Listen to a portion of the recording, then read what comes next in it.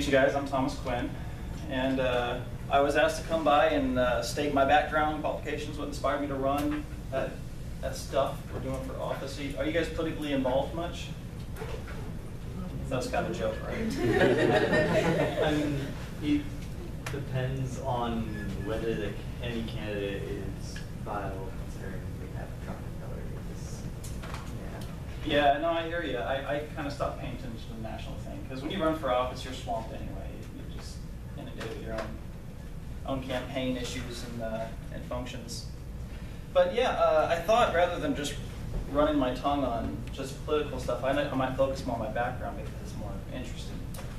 So I grew up incredibly poor, and very unusually poor. I'm one of 8 children growing up. My parents scarcely worked my entire life. And my parents joined a small religious sect back in the 70s. Some would refer it to as a cult, but it wasn't. It was really friendly. There's no threat there. It was just unorthodox. So my parents met in this group. They married without approval, and I was brought up as a bastard child in this small religious group. And so when I would go to church functions, they wouldn't let me take pictures with the other kids because I was a bastard. You know, so we all have our unique childhood experiences, but something that really dug into me deep was the fact that whenever I earned some kind of outcome, be it monetarily, my parents would always take it for the greater good of the family needs. So by the time I was 5, I wrapped roses. My parents had a flower business for a couple years. They made a good income. They had a couple 6-figure a year. They gave away was tied to the church to appease them. And for the rest, they just spent their time in the library. Okay, have your parents ever done that? Oh, come on. No. Library's good. I'm sure they spent some time. But so from the time I was 5, I'm wrapping roses. By the time I'm 11, I wake up at 4 o'clock in the morning to get a paper out before going to school. And then by the time I'm 15, I start my own business. I do odd jobs. I do trench work. I pick blueberries on the blueberry farm. I dig trenches, I mentioned that part. I lawn care, what have you, anything that can scrounge some few dollars. And I feel pretty successful. And, you know, as a 15-year-old kid, you're making a couple grand a month.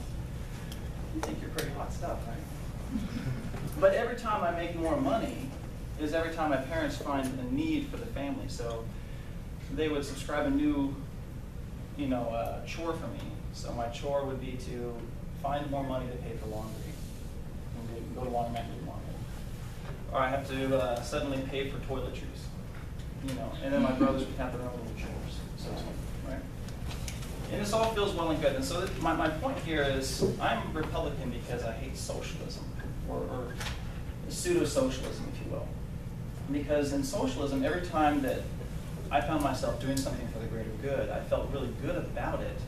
But over the course of the years, I became more and more bitter and more reserved. And ultimately, all the siblings, as we grew older, we became apathetic or just fled the situation. And that's what a lot of socialist countries happen. All the people just flee the country because they're not getting the rewards for what they're fighting for. And it's not always money. It's whatever your ambition may be. And they may just pursue other things that don't have so much structure around them. So by the time I'm 15, my parents decide they found laissez-faire capitalism. They see Milton Friedman. You guys know Milton Friedman? He's a worthy pursuit. He was a professor out in Chicago. He's a award-winning economics professor. He's since passed. And so my parents decided that we're not going to live on welfare anymore because that's all we've ever done. We've lived off the state.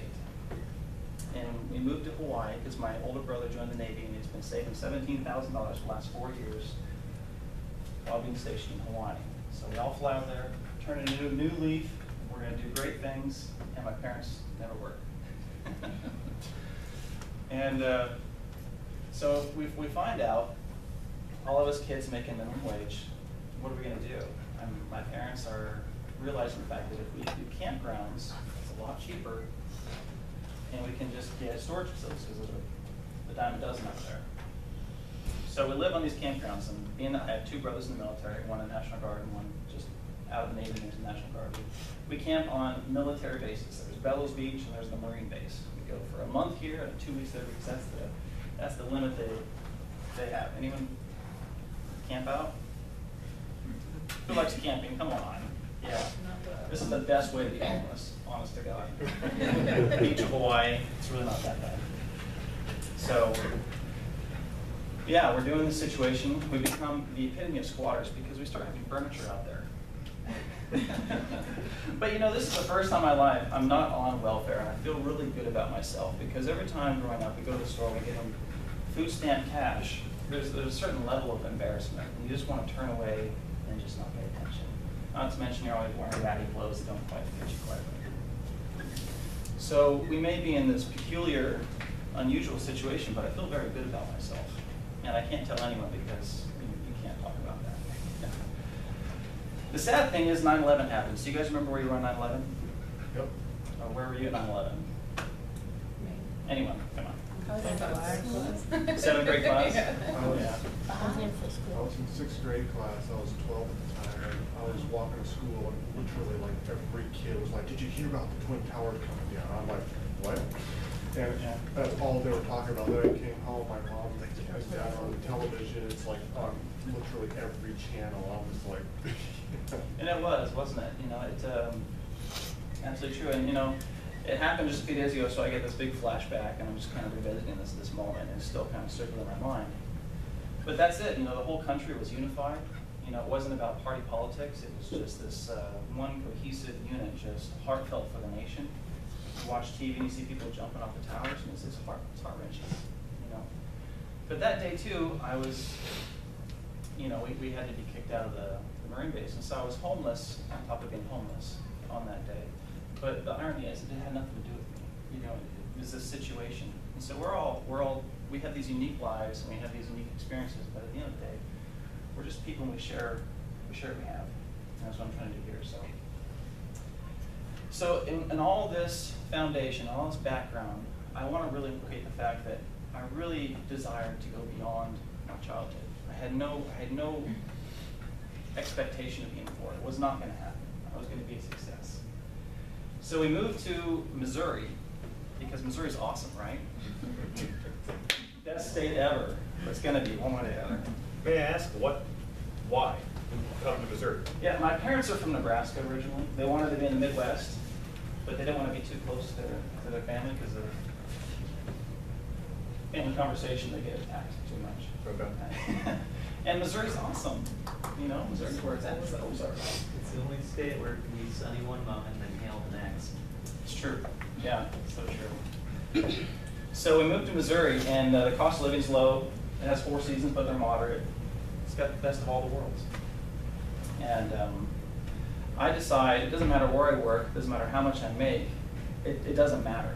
It's all going to go away. So what I care about is what's going to attribute interest for me while I can be altruistically helping the family.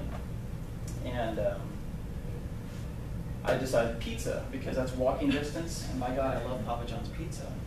So I start getting a job there and become the youngest general store manager of the franchise, some 30+ stores. And I never quite could figure it out, but I think I was the youngest in the company nationwide. All right. Again, I feel like I'm this great success. I'm making $30,000 a year plus bonuses, and it's really empty after 6 months because it's not really what my heart wants. And every time I make more money, the more money my parents take, and they often squander because it's people who can't manage money don't manage money, and they waste it. So I realized I've had my fill. I've had I've had my epitome of socialist, altruistic, experiences, and I'm going to go away. And so my parents set up an arranged marriage, so to speak, because they're devoutly religious, and they hooked me up with this girl in the Philippines. We've been talking for years, and so I decided I'm going to go out there and experience that. Maybe this thing will work out. I go to the Philippines and I become an English teacher. Who wants to be a teacher? Teaching's awesome. This man's smart. Yeah, he's got it right. Huh? I've seen both sides. I've been in a class where students have made the teacher cry. Yeah, and when I started out there, I did That ESL. happened in this class. Yeah, You should see me in the 10 minutes after this class. but I mean, like, literally because they were intentionally cruel to her. Yeah, well, things happen. I started out in ESL, English as a second language, because you have Koreans who have the highest graduation rate in the world, and the only way for them to advance themselves is to have a niche greater than their competition. So it's a supply and demand issue. And what they do is they go to the Philippines and these other third world countries for a cheap English education to bump their resume. So I started doing one-on-ones and one-on-threes. And I'll tell you what, that's the worst kind of teaching. This man, he's got something going for him too. But as I'm in the Philippines, I take over a review center. I have the #1 English review center for pass rate in the country. Now, granted, the Philippines, their American dream, so to speak, is to go to America, earn money, send it back, build a house, and get established. Or go to New Zealand or England or someplace. What they do is they become nursing graduates predominantly, so they can get visas abroad, but they have to pass English. So it's a big business. I did pretty well, pretty happy with it. So per capita, my students did well. That's what I'm very happy for. So I became the English intermediate of Papa John's. I became an English teacher with no credentials, and became the #1 guy in the country. My wife and I, at the time, now we had kids, and my family is anxious to see my kin, my kids. So they force us to process papers by paying every fee possible and pushing the process. We come to the States during the height of the recession, and next thing I know, I'm on every social welfare program available because I can't find a job. Our economy's shot and the mentality's worse. And next thing I know, I find out I'm starting all over again in uniform sales. You guys ever go to a Walmart and see mats at the entryway, or mechanic shops that got uniforms? Uniform service providers provide those. It's a rental service. So I was a route man. I'd go out and get contracts. I would service them, and I would handle the quality control and retention. Around what year, what time was this, if you had to guess? Oh gosh, we're jumping around, aren't we? 2011, 10, Okay. 9. Somewhere in there. But our market center became the #1 in the country for the company. We did $8 million a year, and our market center saved $200,000 a year. I started out working in production, and I redesigned a redistribution center for the production department, saved 2 hours of production labor a day. I quickly jumped into the route sales. So everything I do, I try and do well, and I'm just a good laborer. And I hope you guys are too, because whenever you pursue things, you always pursue with purpose, or don't pursue at all. But here's the crux of the matter. You know, you're living your life, you're trying to do your thing, but things surround you that kind of affect your life, and politics is one of those things. So I'm really happy to see that people care. Politics really does affect everyone, and local politics affects everyone more than they realize. Everyone pays attention to the national thing, right? You're all watching Trump and Hillary, right? But there's just as much stuff going on locally. So moving to the next question, I'm probably way over my time here. No, you're fine. But go ahead. What inspired you to run? So we have Ferguson, right? I have sister-in-laws. They got their associates here at OTC or Drury or someplace years ago. And Jay Nixon was out there trumping his horn everywhere. Politicking, that's what you do.